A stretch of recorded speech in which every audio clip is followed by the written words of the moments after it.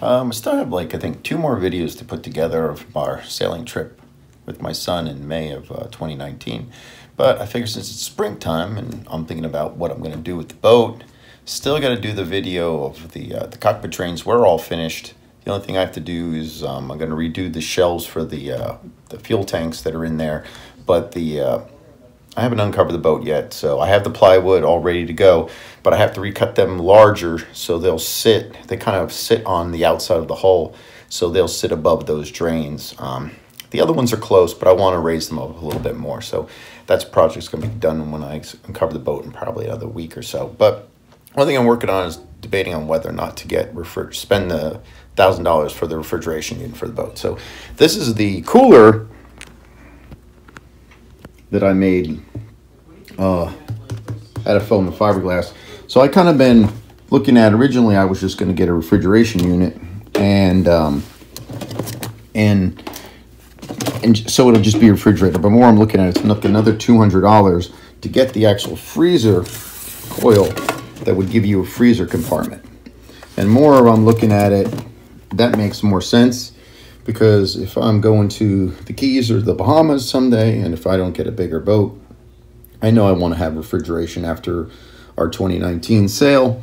So I kind of I made a list of what I'd like to be able to get in the freezer and kind of like what I'd like to get in the refrigerator. The refrigerator is basically, as you can see there, about 1.5 cubic feet or just under that. So you can kind of see this is the size mock-up I did of foam of the coil that would be in there. So I'm kind of figuring I'd like to be able to get hamburgers in there, and 3 or 4 packs of hot dogs. I like pork roll, so I kind of made some mock-up. I kept some of the boxes. Not sure when you're viding, so my son walked in and interrupted me. He's looking for soup. He's not feeling well, so I had to pull out the soup to heat up for him.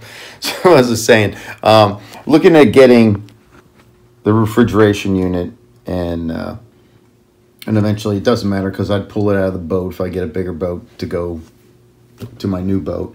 So I said I'm looking at eggs. Don't really need to be in the cooler, but just generally I was looking at, I do like eggs for breakfast, and my whole point is then I don't have to stop and restock and then having to get ice, it just doesn't really work.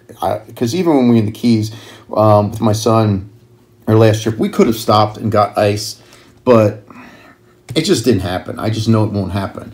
And I have 70 watts of solar right now, and the single battery I have is 120 amp. And I'm figuring that I do have my back compartment is set up that I could size so I can get another 50 watt on there. And what I do is just change out that 20 watt panel to a 50 watt, and that would give me 100 watts of solar.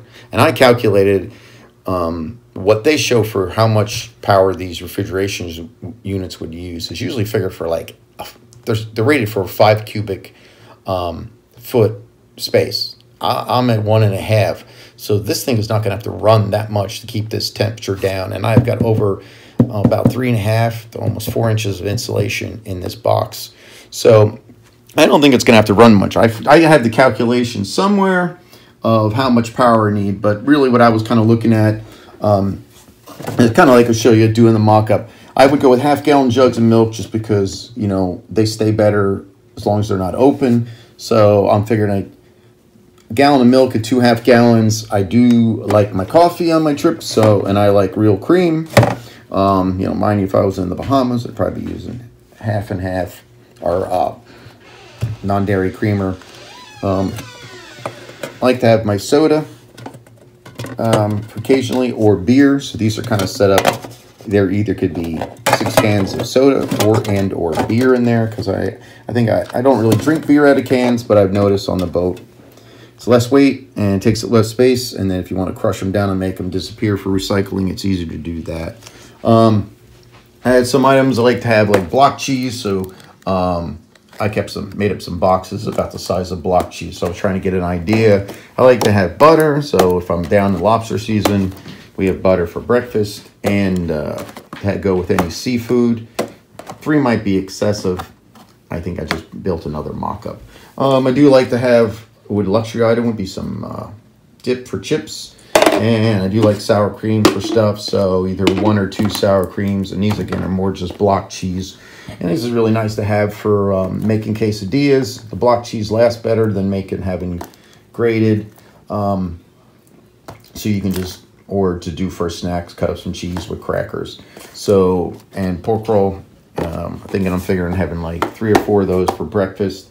And even these, I could cut them and refreeze them, so I'm only doing half a box.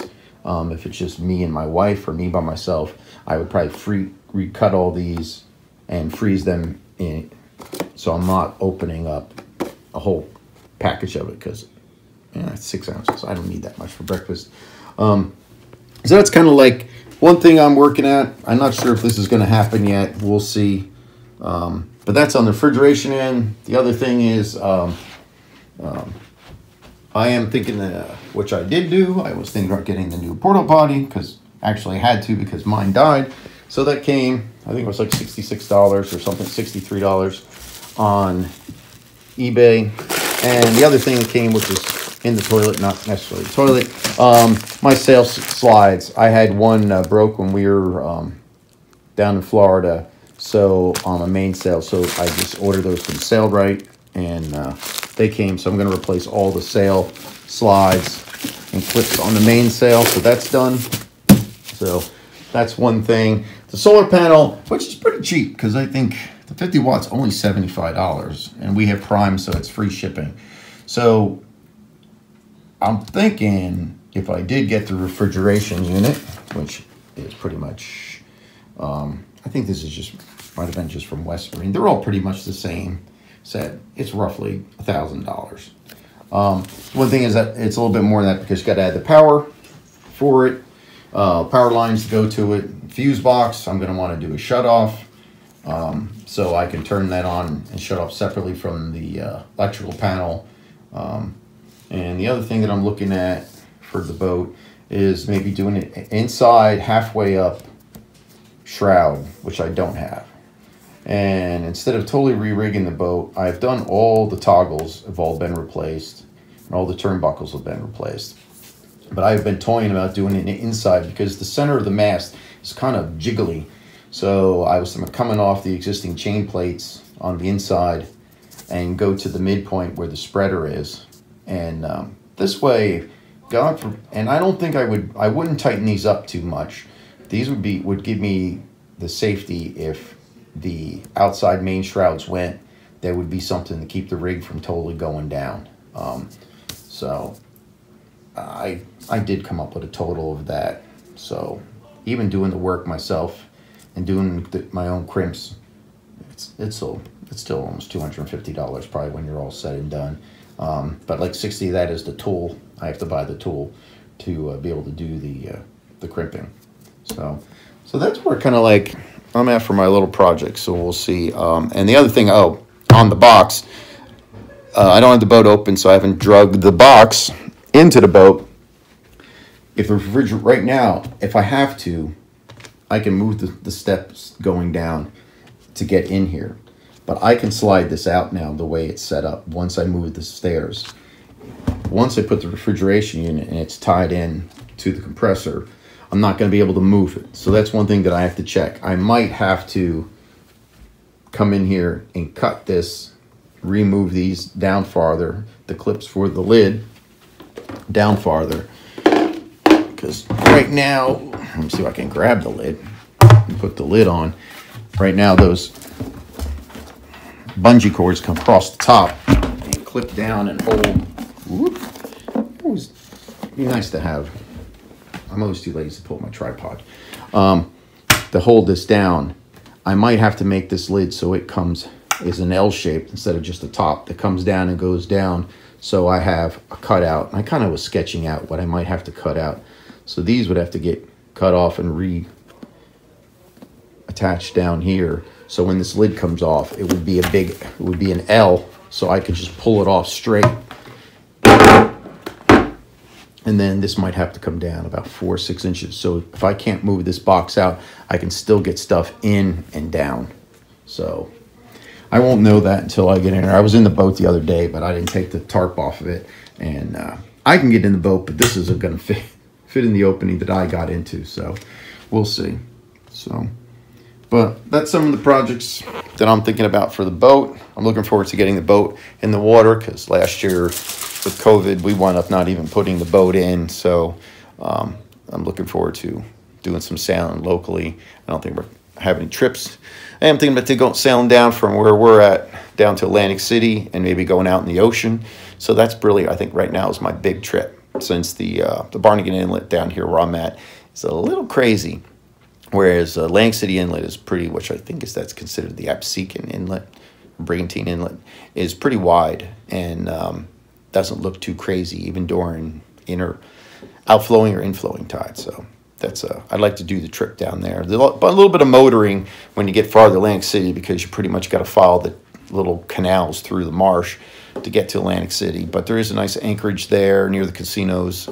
So that's hopefully going to happen this year. So that's kind of like what I'm thinking of my refrigerator. As you see, I can get a lot more in there if I don't have 2 ice jugs. And in reality, this coil in here takes about the same amount of space that my ice jugs did. The only difference is I don't have to replace them. So, and I said, I already have the solar capacity, and the battery. I did already look at whether I have places that I could put 2 6-volt golf cart batteries if I want to increase from 120 amp hours to like 250, I think it would be. So, but I think it'd be cheaper to add the solar panel, upgrade the solar panel. 100 watts of solar. This thing is not going to use more than 20 amp hours a day, I don't believe. So that'd be the whole question of actually having it run and see how much power it really uses. But I was just going off what other people had said. So, well, I hope all your springtime projects are going well in your boats, getting ready to put in the water. And I know I got to get myself to get the last 2 of the Florida trip videos later too. So thanks for watching, and fair winds and fair seas.